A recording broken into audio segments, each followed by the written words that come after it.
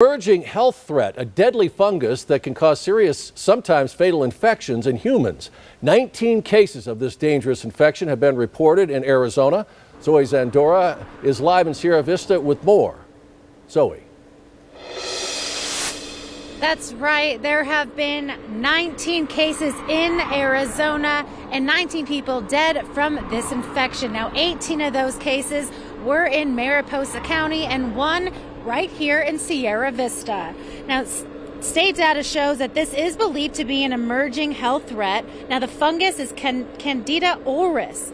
It's a fungus that can cause serious and sometimes fatal infections, especially those with weak immune systems or who use antibiotics. Now, there has been one death in Cochise County, and the CEO of Canyon Vista Medical Center says they are always monitoring with the help of the County Health Commission.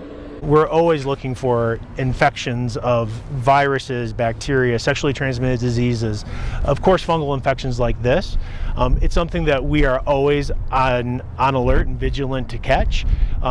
We really do have close partnerships with each other, so Copper Queen can call me, I call Benson Hospital, Wilcox calls all of us. We're on these groups to make sure that we can quickly identify those and understand the sources and try to control as much as we can.